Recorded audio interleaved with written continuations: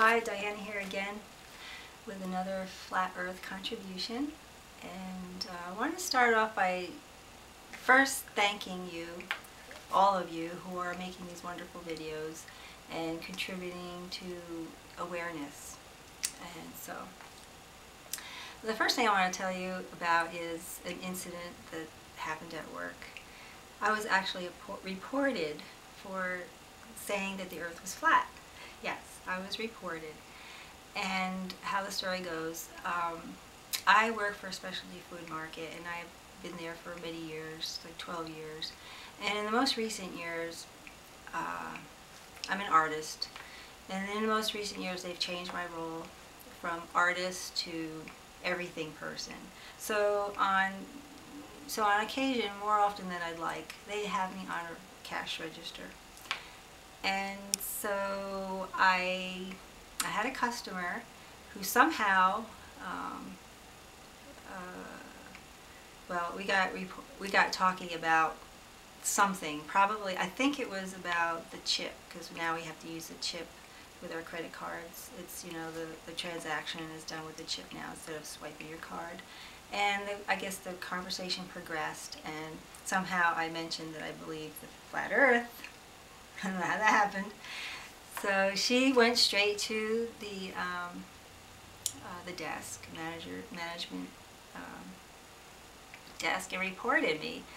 And I was just told this the other day, and I was like, wow, if I were in Salem, Massachusetts, I would have been accused of being a witch, you know, back in the 16, 17, 1800s. And so I thought this was just really bizarre. Like, somebody actually reported my belief. Okay, so moving on, talking about the flat Earth.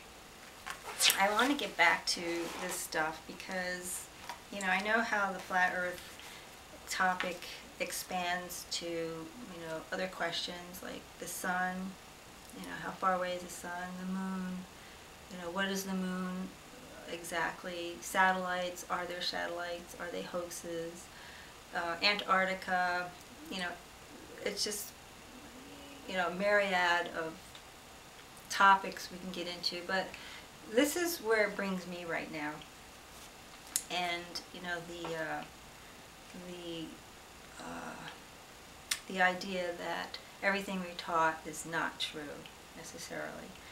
And so I told you I studied astronomy, right? Well, I just got through this book, basically, memorization. You know, I do very well. I love science, and we're in memorization mode. And we accept, you know, all the stuff that we're taught about basically anything. So I thought about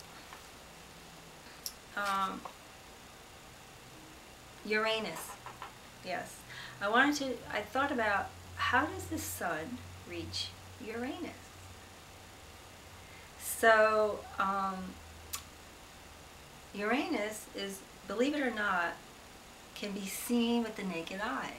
Yes, it can. And so we think of other planets that can be seen with the naked eye, which are Mercury, Venus, Mars, Jupiter, Saturn. But Uranus can be seen with the naked eye too. So Uranus is about 19 times farther away from the sun than we are. And have you ever looked at the sun? I mean, I have. I've looked at the sun when it's overhead, not for a very long time. It's just like a split second, you know, you just go like that. But you know that there's all this rays going out, but you can tell that there's a shape in there. If it, you know, a split second, you can see it. That sun is tiny. I mean, it's tiny. And so I'm thinking to myself, wow, what does the sun look like from Uranus? It's got to be a speck, if anything. And how does the sun light up Uranus?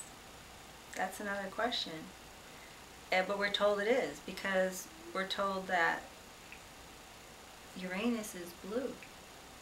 because it absorbs the red light from the sun and reflects back the blue.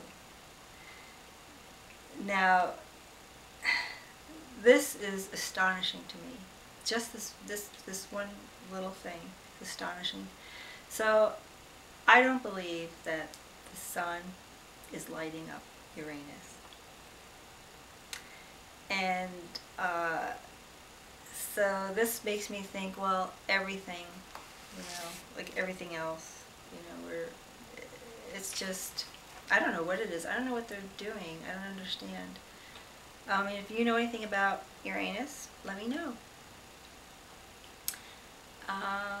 Okay, so there's one other thing I wanted to talk about, and that was telescopes.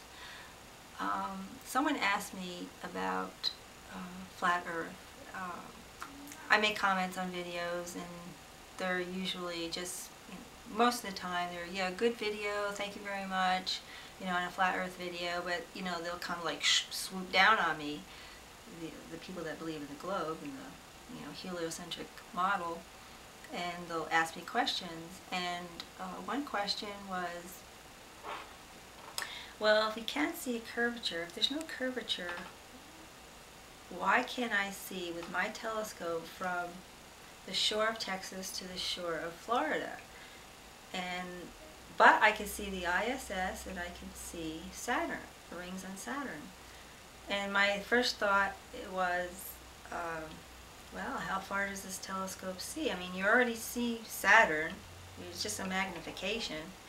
And then the ISS, well, I didn't know how to deal with that because, I think it's 200 and something miles away, 240 something miles away. That, probably could see with your telescope, if there's an ISS, I don't know. So, but I thought, well, 1,000 miles, that's quite a distance to expect to see. So if there's anyone out there that knows anything about telescopes and how far, what their range is, I know, it's about a matter of magnification, but would you be able to see 1,000 miles away? Now, we're usually pointing them to the sky, so we think that we can see millions of miles away. But if we point it on Earth, there's no longer that million miles away thing. So that's my question. I mean, I was satisfied with my answer. You basically probably can't see 1,000 miles with a telescope. Your telescope, mister. So thanks for watching. Thank you again for your wonderful videos that you make and creating awareness. I appreciate it all. Okay, I'm going to get dancing now. Thank you. Bye.